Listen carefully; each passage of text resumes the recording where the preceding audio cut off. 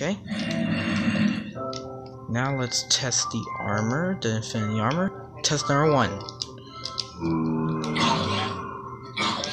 Alright. So the knockback, the sword has a bunch of knockback and infinity. And the armor does a lot of damage.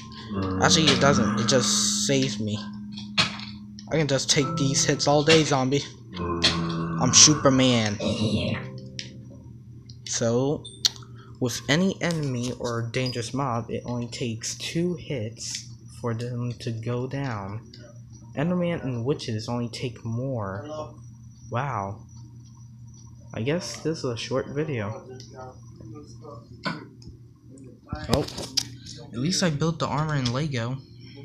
But anyway, I think that's it for the video. Well, this was short. Wait a minute.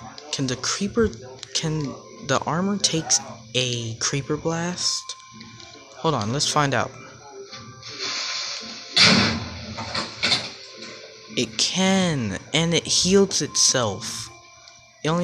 Usually sometimes it takes only 1 heart.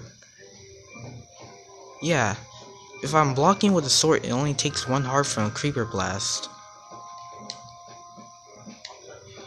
Well, let's see what the armor's made out of.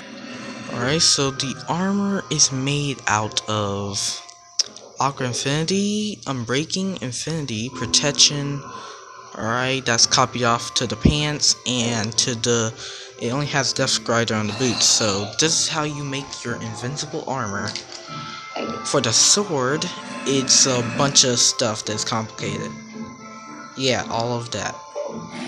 So, that's it for this video.